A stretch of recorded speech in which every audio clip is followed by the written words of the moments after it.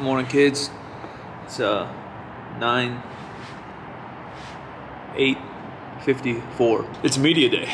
So basically, if you don't know, we opened a gym, 3rd Street Barbell.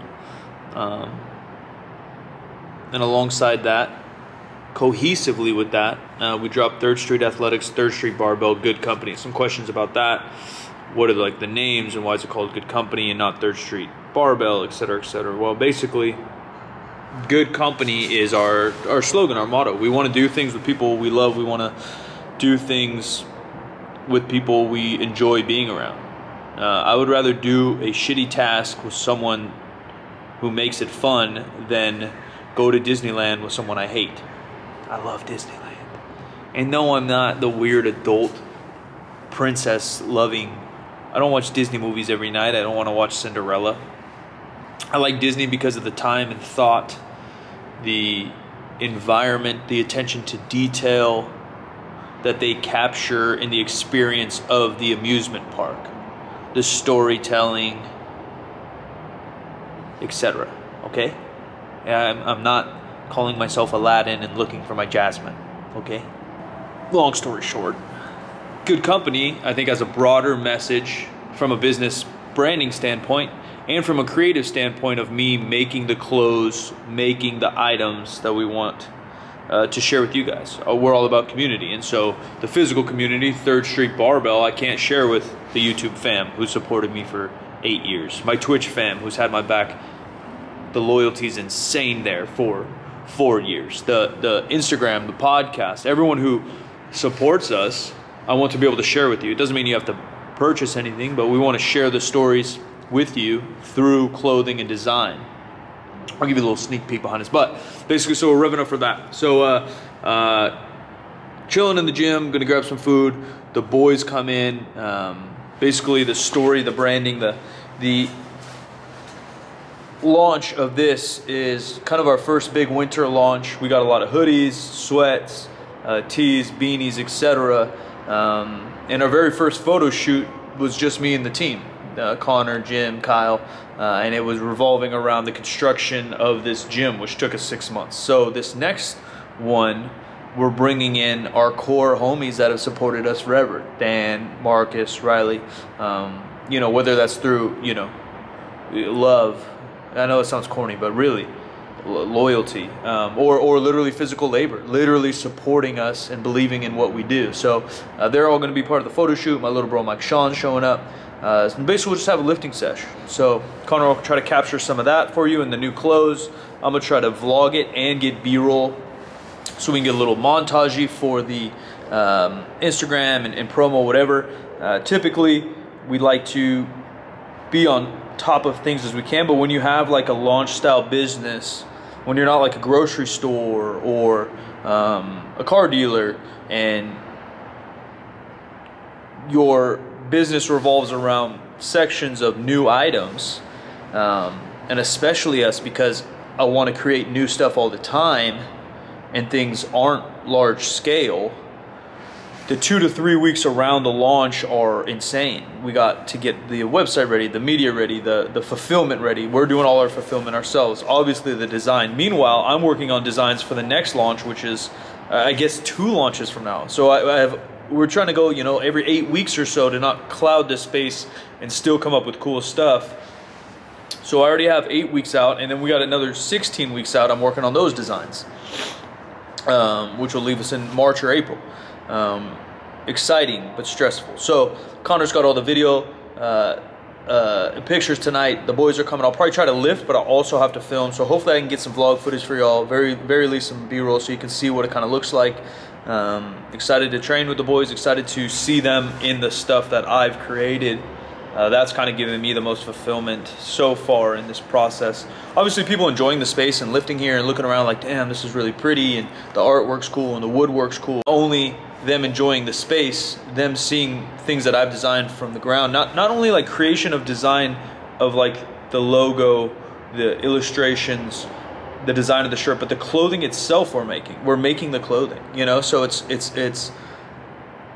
something I put a lot of thought, passion, and time into, a lot of research. I'm constantly looking for inspirations and whether that be life or art or graffiti or other clothing or things from my past. A lot of things from my past that I either like to wear or I was always visually attracted to, I'm trying to weave into what we're doing. And so like presenting it to people is a little nerve-wracking for me, you know, like people give you critique and they mean well. Hey man, that's cool, but I don't like this. Like, that's cool. Not that I can't take critique, but it just feels, my little guts get nervous, you know? My little guts get nervous having people do it. And they won't always understand why I did something, because some of it's logistics. Some things have to do with, oh, you can't put, you know, zebra print on a camera and sell the camera. Like, some things are literally just logistically impossible, but some things are story and design wise why I did them. So yeah, that's the rant for the day. I shaved, getting the jawline back, boys. Model face. I'm just warming up for later. Let the people know. Pictures coming, appreciate you. 9 o'clock on the dot. I gotta get some food in me, maybe another coffee. Photo shoot's at like 4, so we still got a day to go. Off a call, a lot of people questioned on Instagram like what my jobs were. I do a lot of things, marketing, branding, etc. But one of my main jobs is coaching, educating, entertaining. So creating content through that, and then also my company called Kaizen, where we sell educational programs and content. So I just got off a call with that. We need content for future Instagram posts. And so I'm giving you a behind the scenes of how dumb it is to take pictures of myself, by myself, for that. So I'm setting up a video and I'm gonna do an exercise with the video and then screenshot that with a dumb post. And since posts do well, here's a marketing tip, normally with like eye contact or staring into the camera to make that human connection, I'm gonna look really stupid staring into my camera by myself.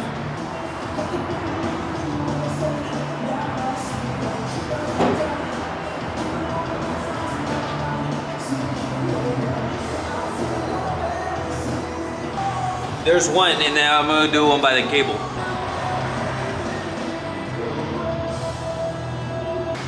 Now you take those, you pause them, you screenshot them, and you ship them off to my boy Matty to use. Everything in life is kind of always a work in progress, but this gym is much a work in progress as we're waiting on equipment to keep coming in, etc., etc., etc.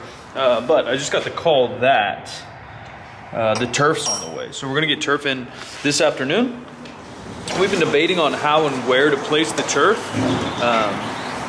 because we want somewhere potentially for sleds, but mostly just like mobility, rollout, chill space. And obviously we went with this concrete look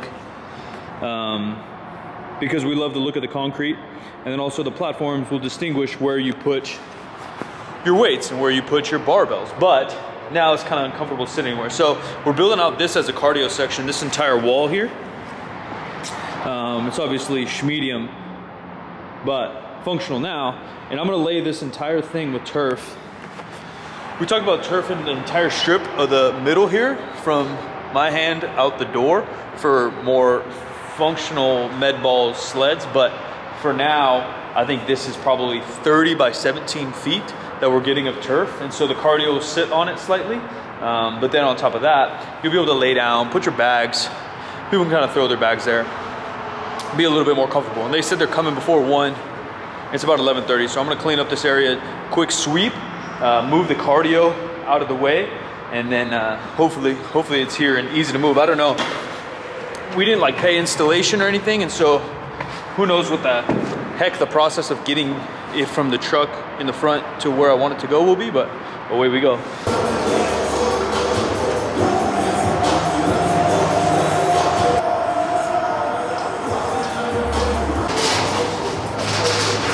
I ask them to write it,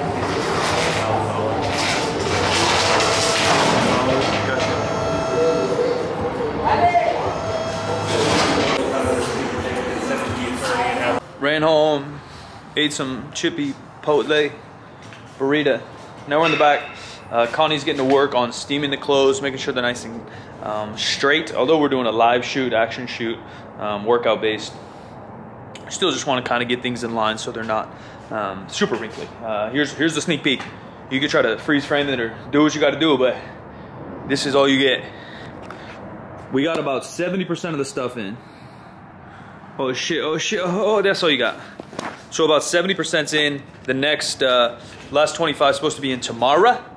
And then we'll do one more shoot. So we'll have to probably do one more shoot with just me or somebody else, a couple items to catch up, and then we'll do the still shots, stuff that goes on the website. We've been using this cool gray background. It's like the typical thing you would do on a website, like a product shot, where it'll either be the item on a desk or an item on a human, but it's like on a white screen or green screen. We just think it's cool to use our own building, our own flair. It's still a plain enough background that you get the clothing and the colors to pop, so you can focus on the designs, you don't get distracted. And it's probably just something you don't, not as eye-catching, so you don't use it on Instagram. It's like a big deadlift with the item on, etc. So that's where we are. The crew's rolling in. We've got a crew in about 5, crew in about 6:30, excuse me. And then hopefully wrap it, because Mikey boy's got to get back here at 5 in the morning.